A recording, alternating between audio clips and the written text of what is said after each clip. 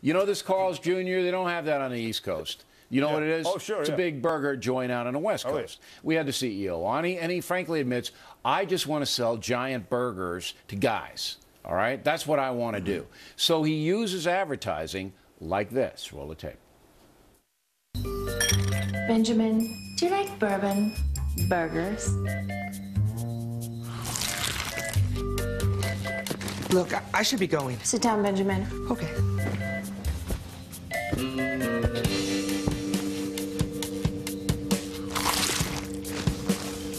With the taste of bourbon, Mrs. Robinson, you're trying to seduce me.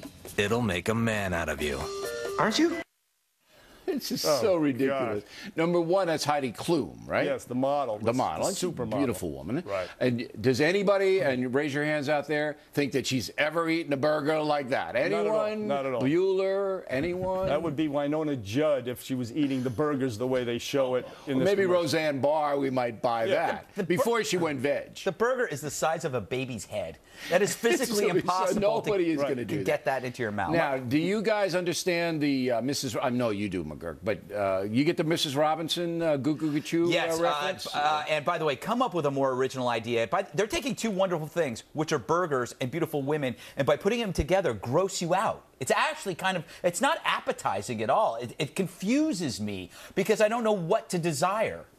Okay, and we don't want to kind of have that situation where you have to make a call between Heidi Klum and a burger. You'll end up taking a burger to a movie. As big as a baby's head. Yes. Now, the Graduate reference, that's a little passé, though, right? Exactly. I mean, it's not going to resonate here with the audience that they're trying to sell burgers to. Maybe Paris Hilton or Kate Upton, yes. But this woman's a little long in the tooth to be, in this case. She's got 4 kids from Seal. Why is she seducing this kid unless he was Mark Zuckerberg with a lot of money? And then it would make sense. But otherwise, it just doesn't make any sense. And it's kind of disgusting. And actually, it's a turnoff. She's just yeah. I don't know if having a giant burger in the living room is a good thing. But you know what's interesting? The same audience that Carl's Jr. wants to buy their burgers is what NBC wants to watch Jimmy Fallon. Exactly. All right. So that I guess we'll see this commercial if Fallon gets the program on The Tonight Show because it's the same merge. See what I'm doing here, Yes, Fallon? it's amazing. Trying to tie it all in together. You're blowing what's left of my mind. But having a skinny model sell a burger is like having you do ads for PETA. It doesn't make sense. For PETA, the animal rights organization. I like animals. I'm an animal kind of guy, right? Yes, I've heard that. you like to eat them. All right.